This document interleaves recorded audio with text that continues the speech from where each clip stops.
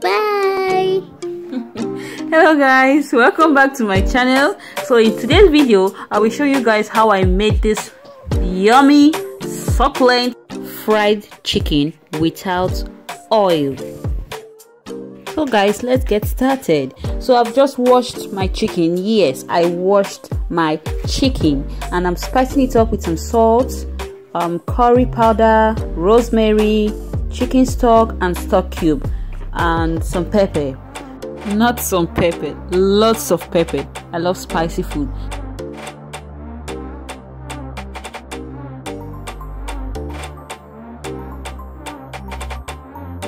So I'm going to marinate this for about 2 to 24 hours.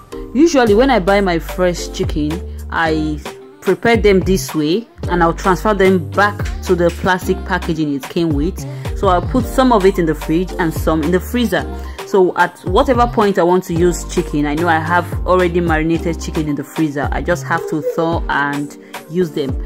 So after marinating, at this point you can either steam your chicken to get some chicken stock, or you can air fry them straight on. So I'll be steaming my chicken because I love the chicken stock. I can use the chicken stock for my jollof rice or pasta or anything, any sauce I want to make or stew.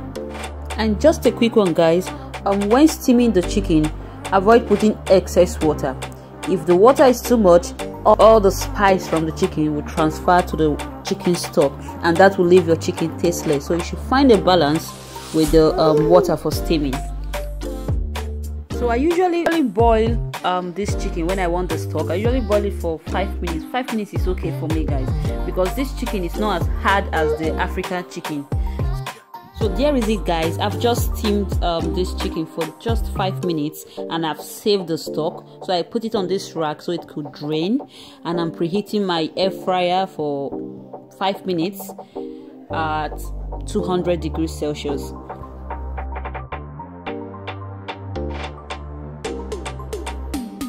So after preheating for 5 minutes, I'll be transferring the chicken thighs into the air fryer.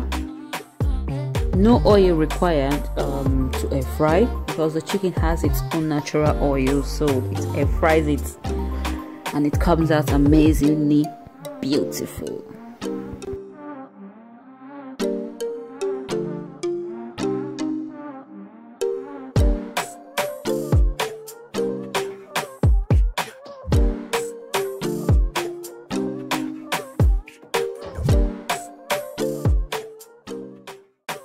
So I'll be air frying this chicken at 200 degrees Celsius for 10 minutes.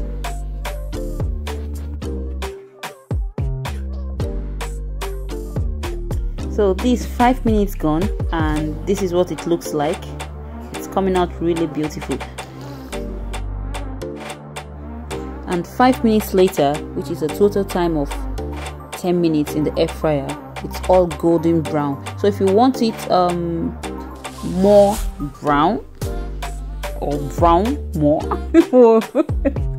so you can just leave it for an extra 5 minutes or 3 minutes until you get the perfect color you want.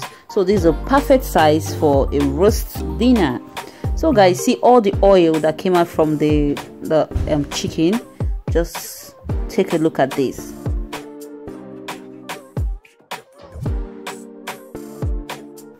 So guys, that's all for this video. If you found it helpful, do give it a thumbs up, share and subscribe. Thank you for watching. Bye.